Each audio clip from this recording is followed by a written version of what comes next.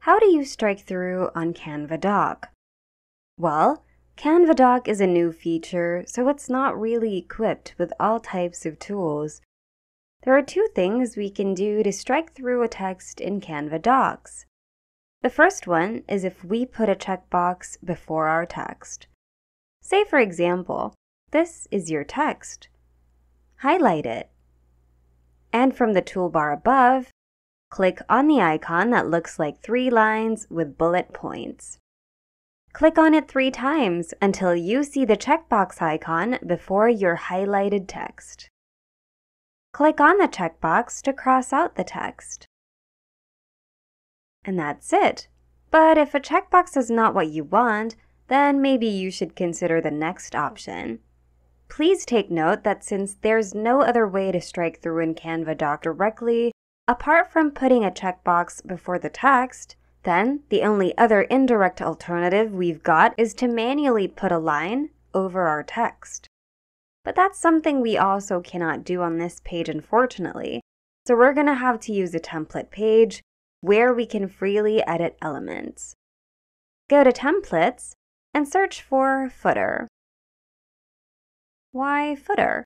Because it's the only template I know for now that would allow us to use an entire page. Once you click on it, it gets added to our doc page. Let's click on it and go to Edit Design above. And this will lead us to the design window where we can freely move elements around. Say, for example, this is the text you want to strike through. Click L on your keyboard to automatically add a line. You can change its color by clicking on the color button above. You can also adjust its weight.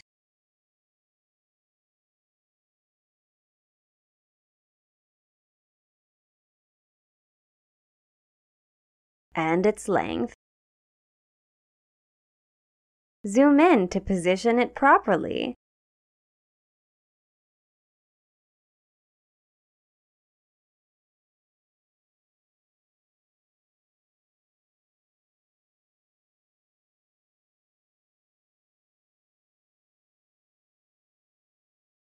Once you're done, click on Save on the upper right. And there you have it. That's how you do a strike through in Canva.